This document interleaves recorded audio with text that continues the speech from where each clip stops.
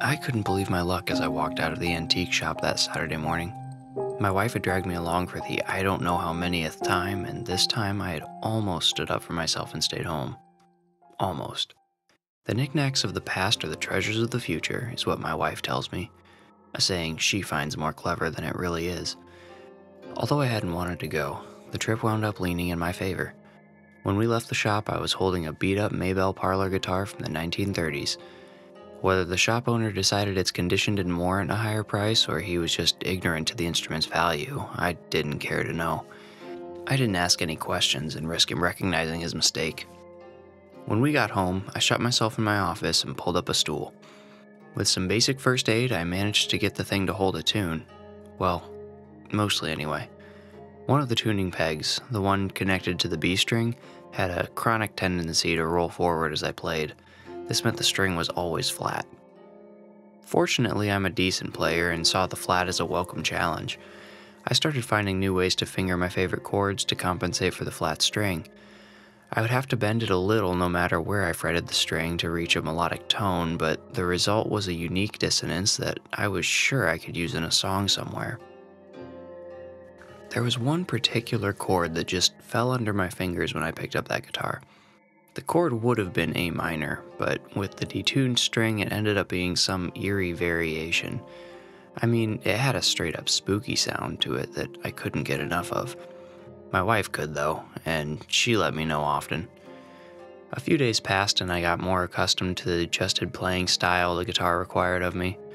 I set up a couple microphones and laid down a demo for the first song that would feature the vintage instrument. I wrote the entire song so it would build up to that creepy A minor-ish chord. End it without resolution, make the listener hungry for more. When I listened back to my recordings, I couldn't have been happier with the warm tone that emanated from the guitar. The sound reminded me of listening to my grandfather tell stories of better times. I got lost in memories as I listened to the carefully selected chords being strummed in a hypnotic rhythm. The arrogant bliss ended when the recording neared the end where I had played that strange A minor chord. Some technical glitch must have interfered with the recording. Right when I strummed that chord, the guitar suddenly sounded like it was being played in a cavern a mile away. The prominent sound that came through my headphones was an animalistic hiss, unlike any electrical noise or radio signal I'd accidentally recorded before.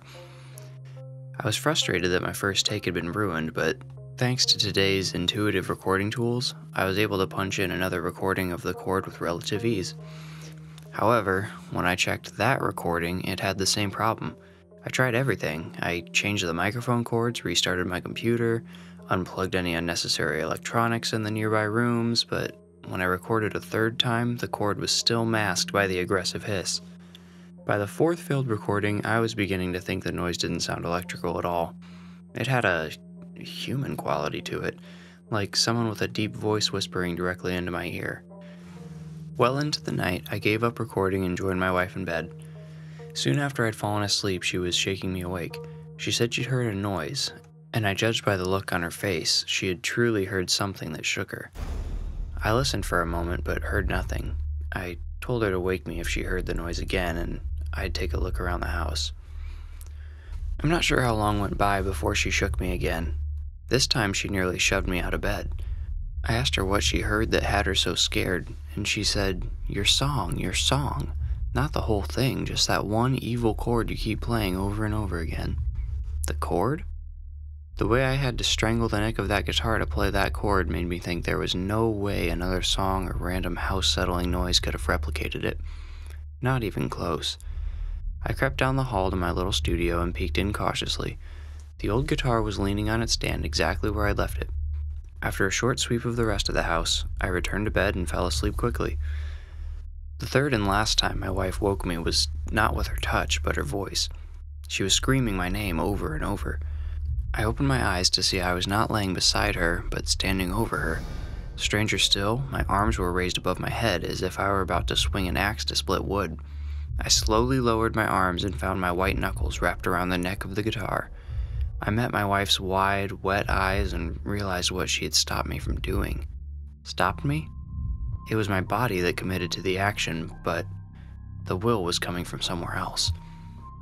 The next morning, we were at that antique shop the moment the shop owner unlocked the doors. My wife waited in the car while I took the guitar in to beg him to take it back. "The sign clearly says all sales final," he said, with one knobby thumb pointed at the sign behind his shoulder.